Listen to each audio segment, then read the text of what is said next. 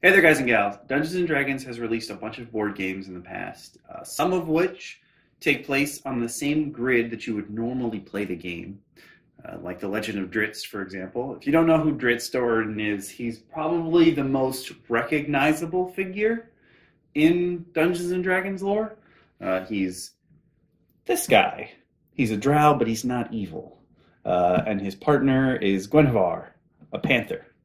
If you don't have a lot of minis and you want to play physically, some of the Dungeons and Dragons board games come with minis. Now, specifically Legend of Drizzt I grabbed because it does have minis that I want to use, but I've seen before other people have put up videos, they've shown what minis are in it, but I've never seen anyone put up the full tiles that you get. The game boards that you make actually form a dungeon, and it is to 1-inch grid scale, which means that you could potentially reuse these if you're actually playing D&D, if you want to keep it on a regular 1-inch scale. Yes, some people use 1.5-inch scale or 1.5-inch hex, but 1-inch scale is the default for everything. So I wanted to make a video to show you guys what terrain you're getting in here, because there are plenty of videos on what minis you get in it. If you guys want me to make a video showcasing all the minis you get in the Legend of Drizzt board game, I'll do that too. Just leave a comment below. I'll show you which ones there are. It was a little difficult for me to see a full list of what's included. Board Game Geek is probably where I found the most detailed information. But you do technically make a dungeon in here.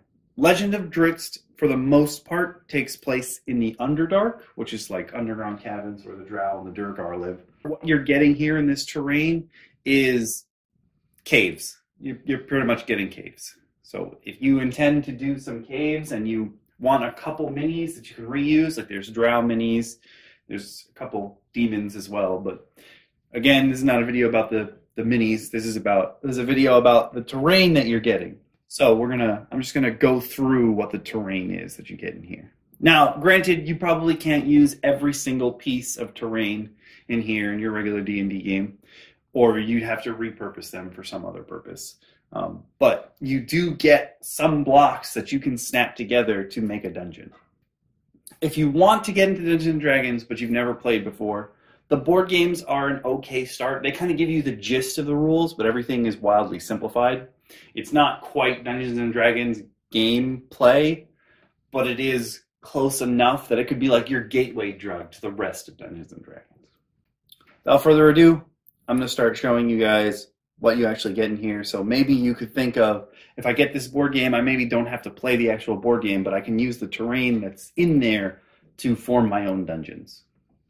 The way that the terrain works in Legend of Drizzt is that, as you can see, all the pieces are like puzzle pieces, so they'll snap together. That's good, especially if you're starting and you have like a table to work with that you're a little worried about the players moving things around on. The puzzle pieces will help stick all your stuff together, which is nice. Very, very helpful. So you have these two. I'm just going to lift them up one by one, show you closer on the camera. Go through here. Now, these guys are pretty much to 1-inch scale. They're tokens for gameplay. But if you wanted to, you could be like, oh, here's a dwarf, here's a dwarf, here's a dwarf, and you can put them on there if you don't have minis to work with. These guys are a little bit bigger. I guess you could hand them out if you're doing some time-sensitive event. The debuffs and buffs portion that are in Legend of Drizzt are not the way that those debuffs and buffs functions in Dungeons and Dragons, so they probably won't be that helpful to you.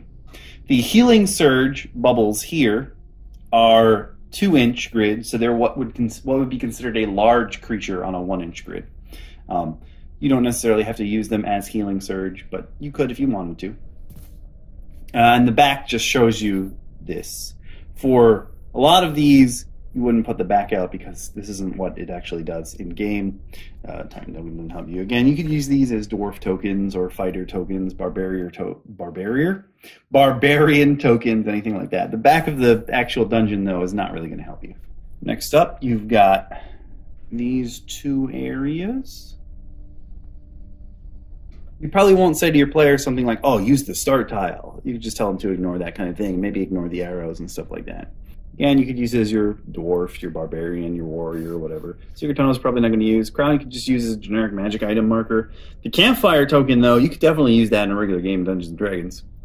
More of these, more poison, which doesn't do what it does. Down here, there's Healing Surge tokens again, but then there's Snort, which is a wild boar.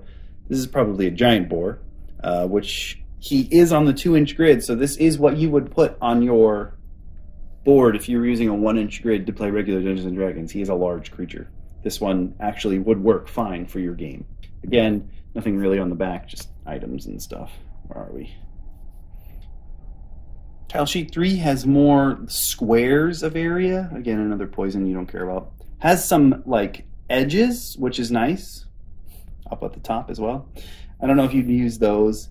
You could probably use those to signify a ranger or a swashbuckler or something. She is bigger than the 1-inch grid, so if you were using her as a regular character, she probably would take up a little bit more space. She would fit in a 1.5-inch grid fine if you were using that as your scale, but these tiles are 1-inch. You could potentially say that she's a little bit bigger, so you could put her in the center of 4 tiles and make her a large creature if you wanted to. Tile sheet 4 has more stuff. Again, you could use these tokens since they're 1-inch grid on the board as character tokens if you wanted to. Shimmer Gloom, I think, is supposed to be a large creature here, so the same idea as Yavanel on the last board. You could use these as trap markers if you wanted to.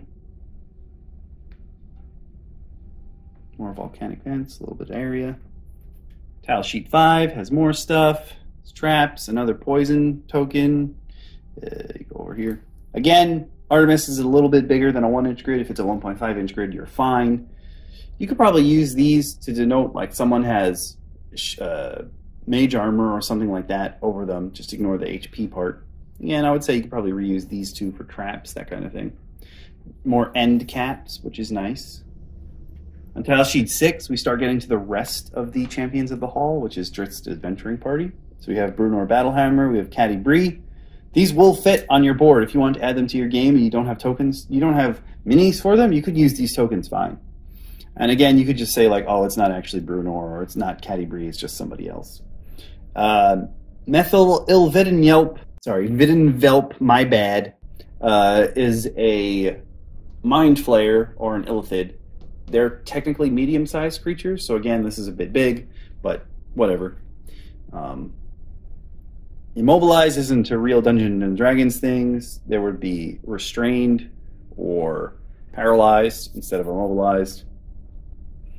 Got some cool little walkway tiles, which is nice. More end caps, some statues. They're named here, but like you don't have to pay attention to that if you don't want to. Tile sheet 7, we finally get a Drizzt token. And there's Jarl Axel, who is actually very famous in the Forgotten Realms, so maybe you want to use him. He's kind of a dick, though. Regis. Now, for these, you could use these as actual traps. You could be like, oh, this is where the giant spider spawns. You got your own traps over here in this dark chasm.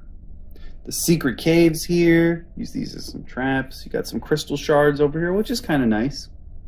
Now, I'm not saying you have to, like, snap the dungeons together exactly where they are. Like, you could leave some space or be like, oh, to your players, like, oh, there's a wall there. That kind of thing. Like, it doesn't have to be exactly what these are, but they will help you build terrain. Especially because I know a lot of people are like me and we have no artistic talent, so this is great. You got a Wolfgar and a regular size Jarl Axel token if you want to use him there.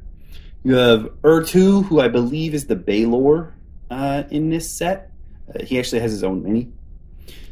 Some more of these, more tiles, more end caps, more HP. On tile sheet 9, we move up to Artemis. Now has a mini token. Athrogate is one of the dwarves. I think he's a berserker. He's got that. You have Yaklal, who I believe is a roper, but I could be wrong. Ropers are large, so this is a bit small. But there is a Yaklal mini in the box if you want to use that instead. Again, Immobilize is not a real D&D buff or debuff, so you don't really have to use that. More end caps. A lot of mushrooms. They love mushrooms in the Underdark. Tile sheet 10. We have filled bowls, which you could probably use as just regular fountains somewhere on the map. They take up 1 square. That's fine. This one's a little strange to me. It fits into the board game better than it does the actual Dungeons and Dragons. So This one's 4 monsters. Normally that would be like a swarm of monsters if they were really tiny and all occupying one space. You can use these, pretend they're pluses, mage armor or something like that. More end caps. When you get closer to the end, it stops being as helpful terrain-wise, because these are tiles for your characters when you're playing them, which is not as helpful. You could say that like these are what it's doing. You definitely can use treasure chests. So these are really big treasure chests, like huge treasure chests. Treasure chests normally fit in 1 square. Some caps you could throw on top, like these are the edges, but this one you could just put on the side, which is nice. You could probably use the lever icon just to say like this is the space where the lever is. If you want to throw some people in holes, you use some fissures. Use these. Again, a little bit more treasure chests. You're probably not going to use these. I mean, you could probably use them for like ideas on a special ability that some character may have, maybe. And the final one, got a key, you've got some more fissures to fall into. A nice cap you can throw over a spot and be like, this part isn't useful. You can probably use the door and the pit marker in your own campaigns. That's helpful. Maybe the crystal prison, I don't know why you'd want to leave it there. Ignore the health and stuff. And then more chests. But you can definitely use these terrain pieces to make a dungeon to actually play Dungeons and Dragons. And I highly recommend, like if you haven't gone out and done anything like that, this is probably a good place to start. And it gives you a bunch of minis to start with. But yeah, I hope you guys and gals enjoyed. If you did, leave a like. If you want to see more content like this, what's up? And again, if you guys want to see me make a video of all the minis that are in the Legend of Drizzt board game, please let me know.